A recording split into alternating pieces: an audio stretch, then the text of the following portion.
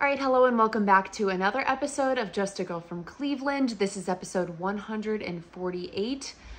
We officially have the NFL schedule for the season. As you guys know, if you have listened to this for, any sort of amount of time, the NFL schedule release is like a Christmas morning for me. When I wake up on that day, the excitement ahead of what is to come is, it's one of my favorite days. And I know that's probably kind of corny because there's not actual football happening or we already know who the teams are playing throughout the season. It's more so just nailing down what dates they're going to be playing, what networks those games are going to be showing on, at what times, but just getting a full picture of what the NFL season is going to look like. When that bye week falls, when you can plan that trip to an away game that you've been wanting to visit, like those things start to come together and you start to really be able to envision the season, which gets me personally very excited. I think part of it also is just, we're sitting here in mid-May now. The last really interesting piece of football that we had was the NFL draft in late April.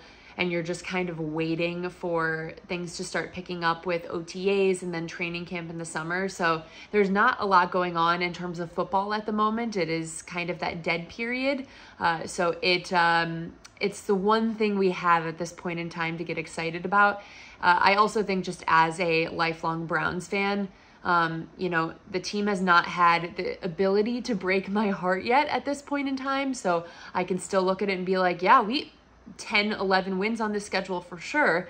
They haven't had to let me down at any point in time throughout the season yet. So maybe that's why I've always been attached to this day in general. I also thoroughly enjoy the social media content that is put out there.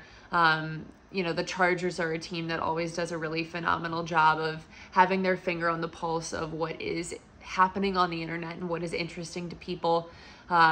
Thoroughly enjoyed their Sims video that they put together for their schedule release. There were a lot of good ones. It's become a big spectacle, and just honestly goes to show that NFL is always king. Like the NFL rules all things. That a primetime slot on ESPN and NFL Network is getting coverage for a schedule release where we already know who all of the teams are playing. That would not happen in any other league, in any other sport. It is really just the NFL where people care so much about that. So I'm personally very excited about it, and I'm going to cover a lot of my thoughts on the schedule and just the implications of the schedule for the Browns season, what I think everything really means for the team. But first, I wanted to cover some Cavs talk, because unfortunately the Cavs are now out of the playoffs after losing to the Celtics. Look, when the series started, I think most Cavs fans realistically felt like it was probably going in that direction. It was nice to obviously get the one win on the road, which was very crazy, winning by 24, I believe. And I don't think anyone had that on their bingo card of if the Cavs were going to win a game. I think most people thought it would happen at home just because of how different this team has been at home and on the road, especially in the series against the Magic. I think everyone pretty much thought that would happen at home if it were to happen. So to have it happen on the road in such a dominant fashion was pretty crazy. And then by the last game, obviously, we still haven't had Jarrett. Donovan was out. It felt like everything was kind of falling apart at that point. So I don't think anyone is taking this loss too hard. It's more so just the overall season that the Cavs had that I think has left a weird taste in people's mouths, because there's just a lot of uncertainty on the direction that they go from here. The team has been kind of battling Donovan Mitchell wanting to be out of Cleveland rumors pretty much since he stepped foot in this city, and it's kind of been a cloud over the team, regardless of how Donovan feels or not. There's always media reports about Donovan wants to play here, this team should look to acquire Donovan Mitchell. It's just been an ongoing thing. And then just in general this season, I think there were some guys not really living up to expectations, particularly Darius Garland, who, was on such an upwards trajectory prior to this season that to have him kind of fall flat this season was a little tough to watch. And, obviously the team made it around further than they did in the playoffs last year. So in theory, that is a win overall to have them continuing to show growth. But I think if you watch the team and you watched the full season, you feel like there is still so much potential there that is untapped, and that they haven't maxed out what they are able to do as a group. So it's frustrating to watch a team that isn't reaching their full potential, even though they are, on paper growing year over year. It just doesn't always feel like that when you're watching the games. I think there's a lot of moments where we felt a lot better as fans while watching them than we have throughout a large portion of this season and the playoffs. After the Cavs fell to the Celtics, it took about 15 minutes for Shams to release a lengthy article detailing the turmoil within the Cavs organization in the last year. I think these are a lot of things that fans and media members have assumed have been going on, but no one had obviously any direct confirmation of it. And look, we still don't have direct confirmation that any of these things are 100% accurate. You already have Donovan Mitchell clapping back at tons of reports right now of, people saying certain things about how he feels and him being like, that's not true and that's not accurate, and tweeting about it. So, I think we should continue to take all of this with a grain of salt, but at the same time, you can't totally ignore it because it is being put out there for a reason. Whatever the source is, I don't know, but it is certainly being discussed within certain parts of the organization, whether it's players, whether it's ownership, coaching, leadership. It's happening and it's coming from somewhere. So I think just to give some high level, I feel like the most important takeaways that I felt from reading through this article,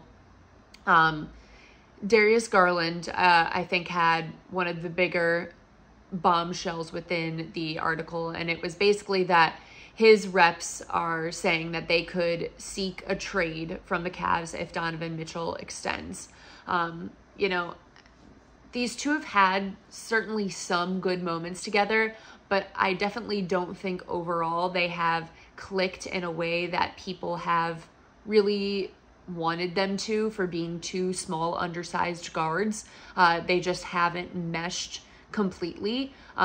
So it doesn't totally shock me to see that Darius might want out if they are intending on making Donovan kind of the centerpiece of this team, because he just might not know where he fits in there.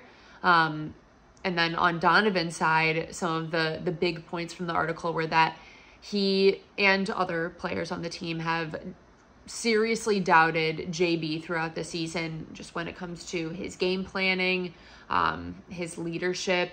That was a common theme throughout the article, and honestly, media reports over the last couple of weeks of, discussions in the locker room after games of people questioning JB's game planning, questioning the decisions that he is making, which is obviously not a great place to be. There wasn't anything too, I feel like, crazy about Donovan in that article that we didn't already know. I don't think he wants out of Cleveland as much as some people make it seem. Honestly, in the article, it talked about how he might be looking to sign a long-term extension in Cleveland. So I guess that'll just kind of be something that we have to keep an eye on, that combination of if Donovan signs, what happens to Darius? If Donovan doesn't sign, how do you build this team around Darius or others after the year that this team just had?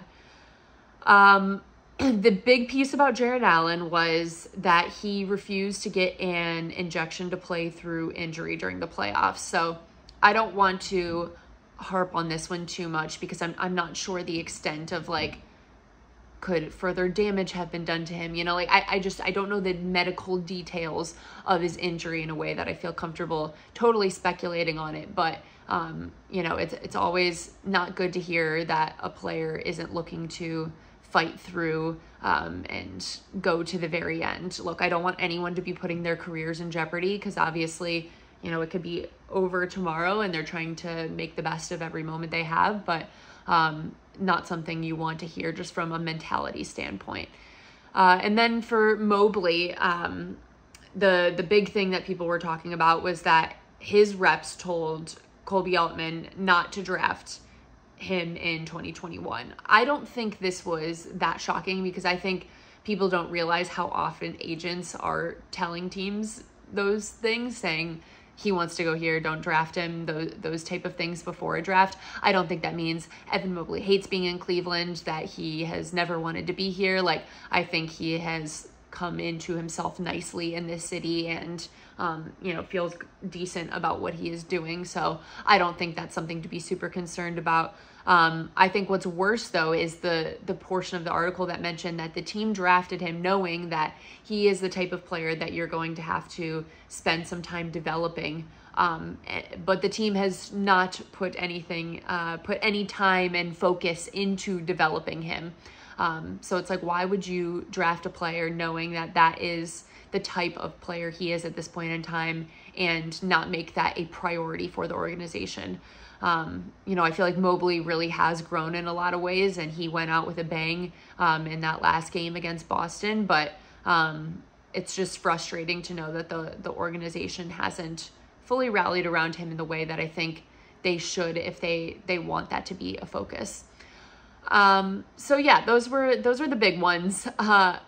Look, I don't even know what to predict for what is going to happen this offseason. I feel like it could go in numerous directions. I'm concerned that like Kobe Altman isn't taking a lot of heat in this article, because I feel like when it comes to all of this team building stuff, like this should fall back on him in a lot of ways, and it doesn't feel like it is based on the article. Maybe a lot of the article is coming from people within his camp and, within that world. And that's why that is written the way it is. But I think blame needs to go around into a lot of places if you're going to want to, talk about who has done wrong. I think he also equally should be taking blame for the position the team is in at this point in time. My best bet, if they were to shake things up this offseason, let's say they are choosing not to move on with the core four on this team and are looking to shake things up, I think Donovan and Evan are the two that you probably build around. And then you try to find a trade for Darius or and a trade for Jared as well. I think that's probably the direction that you go in if you're really looking to shake things up. But look, we'll see. They could continue with that core four and try to add some more shooters, which is what they tried to do last offseason, but I don't think it really worked out as well as they were hoping for with George Niang, Max Strus, struggling a lot of the time. So we will just have to see what direction they go. But it's been an interesting few days in the Cavs world. When that article drops 15 minutes after the Cavs lose, Shams was sitting on that, ready to go. It makes things really, really interesting. Okay, so now for the Browns schedule. So exciting. Initially, obviously it was coming out kind of days before the schedule release. It didn't seem like the Browns were getting the London game against the Jags, which I was personally sad about just because I kind of wanted to plan a trip to London to go watch them. So I was super bummed about that. But from like a fan sitting at home standpoint, I understand why people don't like the international games, like 9:30 a.m. usually on the East Coast. It's not optimal football watching experience.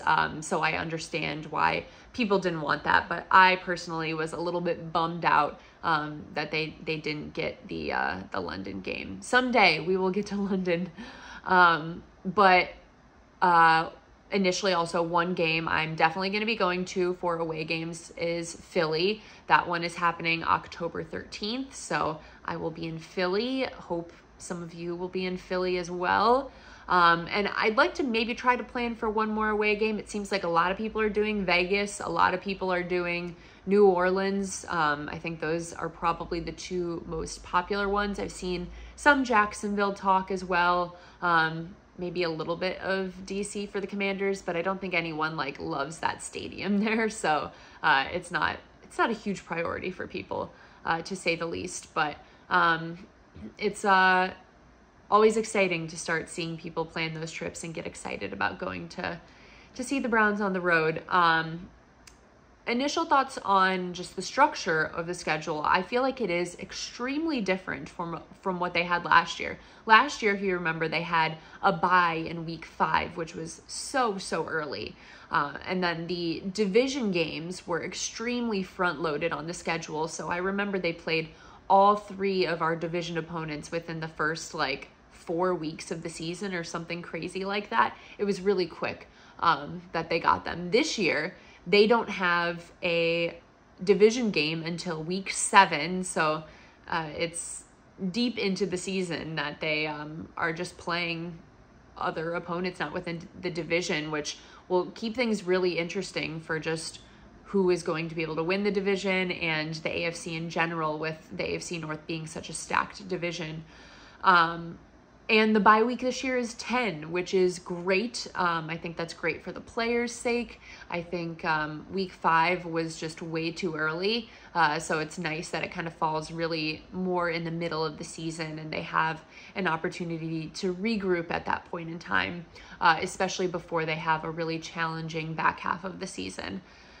That's kind of one of my other big points, is that challenging back half of the season. So weeks 12 through 18 are brutal on the schedule. The earlier part of the schedule is a little bit easier. So you start with the Cowboys, which is probably going to be a challenging game. Tom Brady's first game as a commentator, which is going to be really interesting to see. 4:25. It's not prime time, but with that being Tom Brady's first game and against the Cowboys, that's basically as prime time as you can get. So that one's going to be challenging, but then you have Jags, Raiders, Giants, Commanders.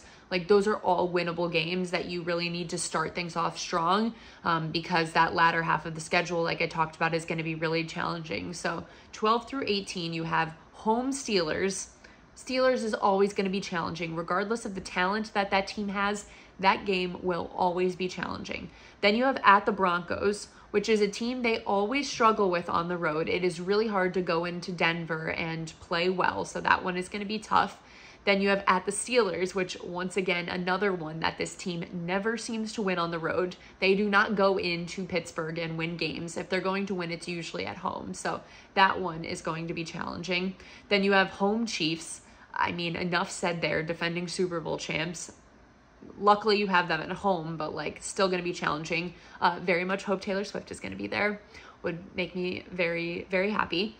And then after that, you have at the Bengals. Obviously, we don't really know what that team is going to look like this year after they had Joe Burrow injuries last season. Their defense really struggled at times. So curious to see what they're going to look like this year. But, that's predicting to be a competitive game. Then you have home Dolphins, which is a team that's consistently competing for their division. Very lucky to have them at home in late December, because the Dolphins do not do well in cold weather environments. So I think that's a really big deal to be able to get them in Cleveland. I think it's December 29th is when they have them on a Sunday night football game. So big deal there. And then you have at Ravens to close the season. You can only hope this game would be for the division at this point in time. I think the schedule makers obviously are thinking that is a strong possibility. They usually plan those games for that reason. They want to see, that last week 18, be meaningful. So I think they're hoping that game will be for the division. Look, both teams are going to be banged up at that point in time. You just hope that you aren't as banged up and can tough through and be able to win that game. But that is a really tough stretch to close out the season. Also within that stretch, you have 4 primetime games. So you have that home Steelers game to start things off as a Thursday night football game. That away Broncos game is then a Monday night football game. So you have, almost like a mini bye there for those primetime games. But then you're coming back to Steelers, which is a regular time. Then that Bengals away game is a Thursday night football game once again. And then the Dolphins game right after that is a Sunday night football game. So those are a lot of primetime games really packed in quickly, especially having 2 Thursday night games, which I know teams generally don't like that close to each other. I think is going to be pretty brutal. And like I mentioned, you just hope that everyone is somewhat healthy at that point in time, that they're able to get through it, and can make that a priority. Look, at first glance, like I mentioned, you can look at these schedules and be like, yeah, this is a 10-win team. But I look at the schedule and say, this should be a 10-win team. On paper, they have the toughest strength of schedule in the NFL. That doesn't necessarily mean anything because it is based off of the records of teams last season. And obviously the AFC North was one of the best divisions in football last season. So that alone has put, I believe, the Steelers, the Ravens, and the Browns all in the top 3 of the hardest schedules. The Bengals is much lower since they were last in the division. So you just know that, those AFC North games are always going to be competitive. But beyond that, I try not to get too bogged down with, having the toughest schedule, because a lot of these teams, even if a team has a different quarterback, that's a completely different team that you're playing the following season. So it doesn't mean too much, but I think it mostly is just a testament to the AFC North and the challenge that it is to be a team in that division year after year. Look, feels good to be a part of such a talented group, but God, it's so annoying sometimes when week after week you just want to break, and you can't take any of those division games for granted. They're always going to be challenging. So yeah, this should be a 10-win team. They're probably going to drop a game or 2 in the back half of the season that you think they should win, just on the basis of fatigue and being exhausted from all of these primetime games, from some of the traveling that they have to do. I think it's going to be a little bit tiring for them on some of those short weeks. So you just assume they drop a game here or there that they should win. But overall, I still really believe that this is a good football team, and I'm looking forward to seeing what they do. We are, gosh, how many months away now? We've got, let's not count May, we've got June, July, August. So we've got probably 3.5 months until the season starts, maybe a little earlier than that. August starts the preseason games to get everyone pumped up. So we've got some time left, but we're getting there. Keep powering through. But that is all I have for you guys today. Just really wanted to cover the Cavs stuff, and then obviously the craziness of the NFL schedule release. I hope you are all getting excited for the Browns schedule as well. If you're watching on the YouTube, please comment and let me know if you're planning to go to any of the Browns away games, where you're going. If you're planning to go to any of the home games, let me know that as well, just to get everyone excited and planning for the year. Thank you guys so much for listening. If you could leave me a review or rating on Spotify or Apple, subscribe on the YouTube, comment like I mentioned on the YouTube, would very much appreciate that. And as always, go Browns.